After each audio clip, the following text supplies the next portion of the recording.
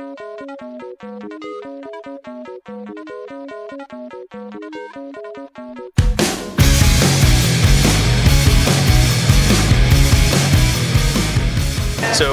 I'm here with Josh Blaylock of Devil's Due Entertainment, who's recently come together with First Look Comics, both out of Chicago.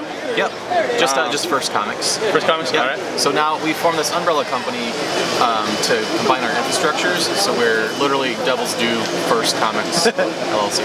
I love it. And, well, we didn't, we really thought about like a new name or even calling it like Devil's First or something completely different. Yeah.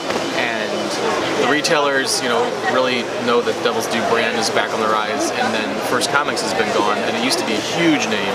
So it's just we wanted them to no confusion. It's in the catalog. Boom, there it is. Yeah. And it's worked. Like this, the retailer summit we did before Baltimore Comic Con was like great. Yeah. We're giving away tons of these preview books. If anybody watching this goes through our website, any retail stores want to get a hold of these, we can send them some if we have any left. Very cool. And you're also the writer on Mercy Sparks, correct? Yeah, that's my baby. I was talking to some people at the booth here yesterday, getting the genesis of the story, and it sounds really, really cool. But I'd like to hear from you. How would you describe, the story? Thanks. There's Mercy right here in her devil form. She's a twist on the classic, like kind of almost intentionally generic devil chick character. She's a devil girl that is put on Earth by heaven to work for them, and she has to hunt down rogue angels. So she's disguised as a human. So she walks around like this like punk rock looking blonde chick most of the time until she reveals her true form. She has to like rip the halos from the energy bond of their heads to like knock them out. And that's how it starts. She's got this roommate, Hank, who is this genius death metal dude that never really didn't apply himself, but he's a genius and he makes all these gadgets for her to help her fight angels. And it's just a lot of fun. She really doesn't want to do the job, so she just tends to spend most of her time drinking and trying not to work. And now though, we're through the first mini-series, we're on issue 9 of the ongoing series, and it's opened up to all the really bigger stuff in the background is coming to fruition now. Most recently, her parents finally appear, and her mom is coming to screw everything up. So what kind of leverage do they have over her to make her do this job? Well, it starts out. So the quick pitch is just devil chick, blah blah blah. She's not really a demon. Right. She's not from heaven or hell or purgatory. She's from Sheol, which is an Old Testament. Right. Exactly. Almost like Hades or something. Right. So in my world, in my universe, that's just like another world, kind of like ours, but with where you go if you fall through the cracks of the divine systems, you don't fit anywhere. Okay. It just exists parallel to us, and so she's just kind of like the equivalent of a normal person there, even though she's this devil, a deviling, and she's at a bar one day, and the bar clears out, and this demon, Mr. Suit, walks in, and he just tells her, I have a message from heaven, you're gonna go live on Earth and work for them. She's like, who that for you? I don't know, Earth's like not even real, what are you talking about? And he just pimp smacks her, knocks her out, and she wakes up on Earth as a blonde, a human, and we cut to a year later and she's been hunting these angels. So the first story arc is called Heaven's Dirty Work, and then, not to give too much away, she realizes things aren't exactly as they seem, and she's really, heaven has, I like to play with the idea of heaven and hell being these big bureaucracies, and there's spies on either side, and the left hand might not know what the right hand is doing, and so she, the second arc is called Under New Management, and she reports to somebody else, and then basically learns that she wasn't really ever supposed to be there, but now that she is, they kind of do like that idea, and pretty much that's been it. And now, just as things might start to calm down, it turns out her mother's been pulling a lot of strings and been in prison in hell for who knows how long, and is about to come back. And I'm happy with the way their parents came out, because it's not like anybody would expect. I really tried to make it like, this is not what you, sure, her parents are not going to be what you think they are. Cool.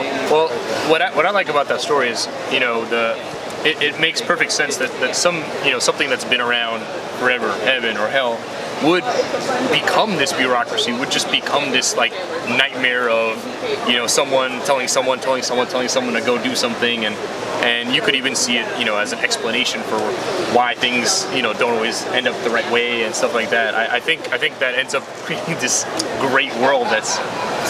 I like to play this idea that it's kind of like it's infinite. Yeah. Like you go, so no matter how high up the chain you go, there's always something more powerful, and like that's what God is. Like these angels, they're like middle management. They're way more powerful than we are, and they know what is. So like, you know, they know way more than we do about the universe and everything. But if they don't know something, they're not going to tell us. Right. And I like to, in Mercy Sparks in the comics, the higher up you get with power, and a lot of the, whether it's a entity from heaven or hell, the weirder they get, the weirder looking they get. And if you see something that's extremely powerful from heaven, you'd be just as terrified as if you saw some terrifying demon. Because you know, just in a different way. Yeah. Well, you're definitely doing some deep cuts. You've got Sheol in there. I mean, if anyone actually like takes the time to read the Bible, the descriptions of angels are absolutely terrifying. They're nightmare fuel. We love to play with that. They are nightmare fuel. So I love that you're really digging deep into that to create this universe, and it leads to some really neat ideas. I love pulling out those like just crazy, just really bizarre descriptions of animals and creatures that the people see in visions, like in Revelations and in the New Testament. And, you know, a lamb with like 8 faces on it, and then a man's head on top, and then wings, and just, you know, crazy stuff. And we definitely have some characters like that. So within the Devil's Due, what used to be Devil's Due on its own, what other books do you recommend for people that like the idea of the stuff you're going for? It all seems to have a very similar, and not in a bad way, but like a similar aesthetic to it. So if they like Mercy Sparks, they'll probably like some of these other things. Yeah, it's one thing I'm kind of proud of. Like we have a brand feel, but you can't really describe it. Like, hopefully it's just kind of got a DIY vibe, you know. But there's really no book like the others, so we don't really have a lot of people that come by all of our stuff. Okay. You know? It's Mercy's so drastically different than you know, the books that I personally write. Operation Nemesis, based on a true story, centers around the assassination of the leader of Turkey after the Armenian genocide.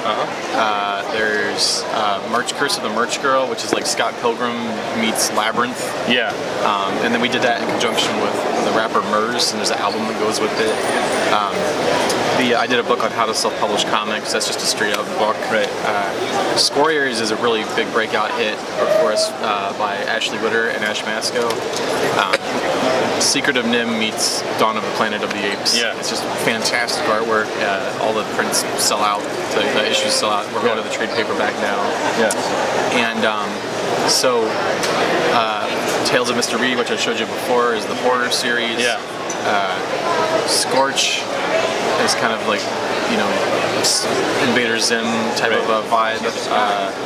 Plume is a western with a magical twist. A ton of other stuff. First Comics has just as much, even more stuff in the pipeline.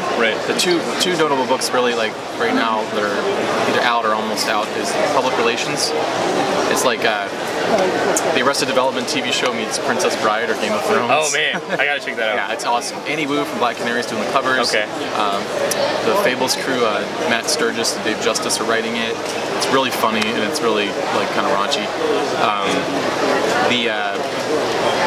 RRH is another book they have, like an action, modernized descendant of Red Riding Hood, and Red Riding Hood's story turns out is actually all about fighting werewolves. Oh, okay, sounds good. Yeah, and then they have a book coming out called The Leap from Jimmy Palmiotti and Justin Gray. Amanda Connor's doing covers. I've heard of that one. A ton of graphic novels from these amazing storytellers, the Philbach brothers. So I could rattle it on and on and on and on, but it's, you know, well, go to devilsdue.net or devilsdue-first.com, and that'll take you to both places, and check everything out there. Where Devil's Due stuff's all available in Comixology too. Nice, very good. And is the Devil's Due stuff, is it available for download to your computer as well? The DRM free, or not yet? We're supposed to be. Okay, yeah. perfect. And just one more question: the one that's about Turkey, that intrigues me as a history geek. How much do you deviate from your historic starting point? I literally, I read the court case in Germany, because Talat Pasha, the leader of Turkey, was killed in Berlin, and then Soghomon Tehlirian was the assassin, who was this college student who took him out, who was a survivor, and never denied he killed the guy in court. It was a huge, sensationalized worldwide coverage of this court trial back then. 1921. He never denied he killed him, and he was declared innocent. Whoa! Because all the stories came out about what was happening, and they just wouldn't declare him guilty. And it turns out it was actually a very sophisticated, orchestrated secret mission, kind of like Inglourious Bastards, but it actually happened.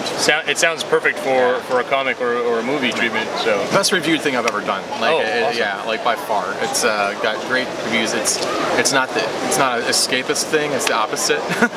Very cool. And really intense. But I'm proud of it, and I'd like to get it out there. Cool. Well, thank you very much for talking to me.